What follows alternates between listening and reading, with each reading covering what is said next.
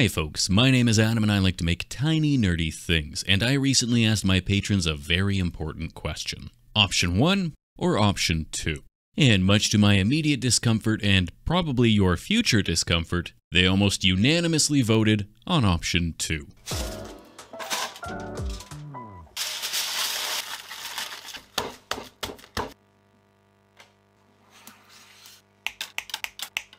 Now, the first step in making a Scorpion Man is making my Scorpion Man's body, which starts as a big lump of aluminium wrapped in 4 extra long lengths of armature wire. Then I can bend each of the legs into position and snip off the excess. And at this point, I've got a shiny scorpion skeleton ready for some clay. I'll slap a thin layer over the entirety of the aluminium opisthoма, then bulk out the cephalothorax until it's nice and chunky. It of course needs to be extra chunky since my backward scorpion is gonna need a little anatomical rearranging, so his head will be his gut, which means his abdomen is his chest. Also, I thought it'd be kind of funny if he was facing upwards and instead of the standard chitinous armor plates along his back, he had like a whole bunch of saggy man boobs. I don't know, this one went off the rails real fast. Otherwise, once I've got my saggy chesticles suffering from the effects of gravity, I can pop some nips in place and add the ever-important bumpy nipple texture. Then I can add a belly button that perhaps raises even more questions we don't want answered and poke some divots into the bottom of the belly for future pincers. At this point, I've now got 8 pecs to match my 8 legs, which means this is still totally scientifically accurate. I'll then flip this handsome fellow over and add a long sausage down his back to create his spine. A little poking and prodding with a variety of tools will turn this sausage into a spinal column, and it's time to start slapping some clay onto those legs. I'll start by wrapping each of the armature appendages in a thin layer of clay and blending and smoothing away the seams and joints. Then I can begin adding the knuckles between the segments of the legs to differentiate each of the moving parts. As I was moving along adding wrinkles to the knuckles, I started to see each of these legs less as legs and more as individual fingers, so it won't be far to travel to end up with fingers for toes. Before I do that though, I want to smooth out the lumpy bits, which I'll do with my old friend, a mason jar full of alcohol. The alcohol will soften the topmost layer of clay and help to melt away the most egregious of my fingerprints and blending lines, as well as add a little texture as the brush cuts into the soft clay. Otherwise, once I've got my legs looking both smooth and textured, I can start to turn all my legs into fingers by adding unsettlingly shaped fingernails and knuckles to the bottoms of each leg. And with each of my finger feet finished, I can finally move on to making my scorpion's pincers. To make my pincers, I'll roll a little lump of clay into a long lump of clay and cut it in half. This will ensure both my pincers are the same size, and to get the correct shape for my pincer, I'll pinch and bend the pincer so it has a traditional pincer knee with a little lumpy foot at the bottom. Of course, that means I need to carve some toes into the tip of the foot and shape the sole so it's nice and fat. Now, a pincer, by definition, is made up of 2 pieces that pinch together to hold things, so I need to add another foot to the other side of the leg so my scorpion has the means to grab things. Now, I'm not entirely sure how the musculature would work for a double-footed leg, so I just added lots of wrinkles and folds and made the legs big fat baby legs to hide any of the underlying muscle. After all, if you can't see it, you can't tell if it's wrong. Finally, once I've added my toenails to both feet, I can repeat this process for the other pincer, then press them into their predestined reverse lumps on the underside of the belly. To really hammer home that fat baby leg aesthetic, I'll add lots of extra wrinkles along the leg and belly. And I also gave him great big butt cheeks, cause I'm a child and I think butts are funny. Finally, some final smoothing of the surface and wrinkling of the folds will finish his bottom half off. However, I don't want to leave this scorpion feeling immodest, so I made him a pair of tighty-whities to cover his shame. And with that, my scorpion's bottom half is actually finished, which means it's time to think about how I'm going to make his head. I'll start with a nice long length of armature wire that will bend nicely around the body to create the immediately recognizable head on a long neck that everyone pictures when they think of a scorpion. To make the head, I'll start by straightening my wire and attaching some foil to the tip, which then gets wrapped in a little lump of clay. This little lump of clay will be the top of my head, so I need to attach the bottom jaw to create an appropriately scorpion-y looking silhouette. Next, I'll press some big eyeballs into the front of the face, as well as add a couple lateral side eyes.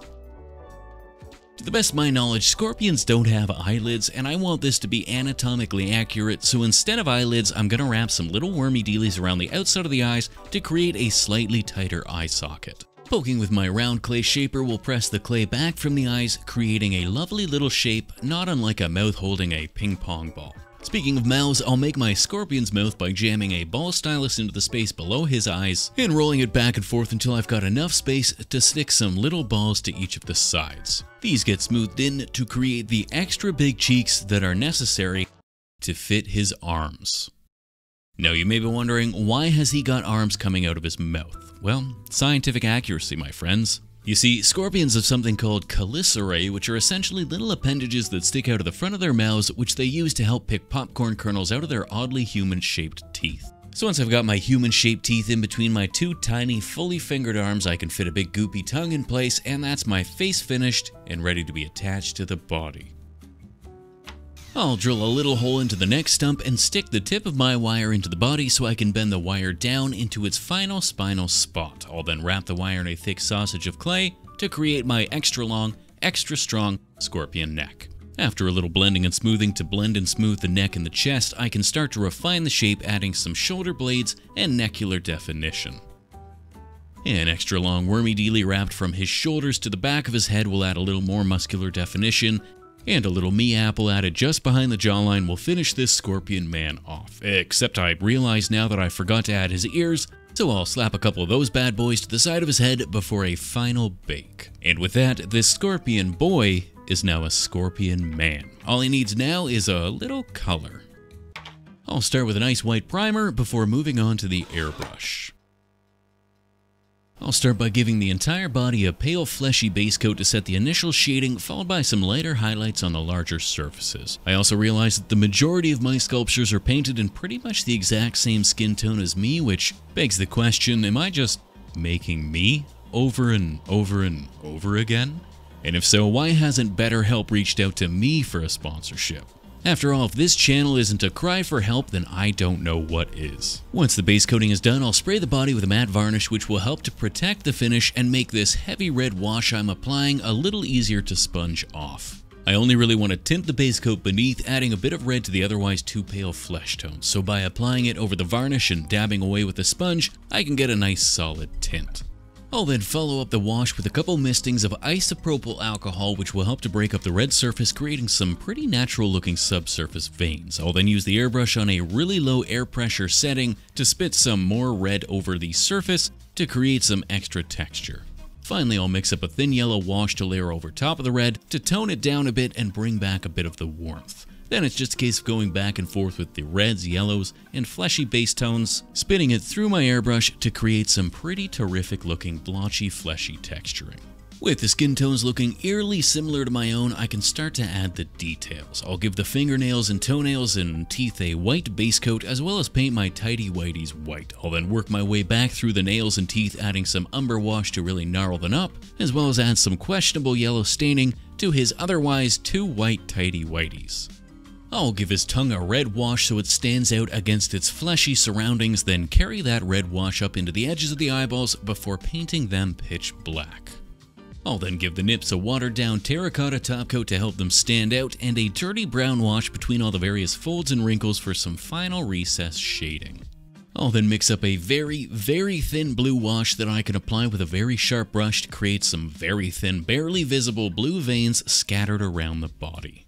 To add a bit of contrast, and because I think it's funny, I'll give my scorpion man plenty of chest hair and a gross hairy treasure trail encircling his belly button and heading toward his unsightly, slightly stained tidy whities. Then, using another sharp brush, I'll cut lots of little brown lines across his arms, legs, feet, and hands to create some fine hairs, before finally moving on to gooping up his eyeballs with a layer of UV resin. Last but not least, I'll string some Fabri-Tac between his fingers and his tongue so it looks like he's fresh off picking popcorn kernels out of his teeth. This stuff is nice and goopy and creates excellent saliva strings, and it's pretty easy to manipulate with a toothpick. Otherwise, once the saliva is in place, I'd say we're all done here and on to the glamour shots.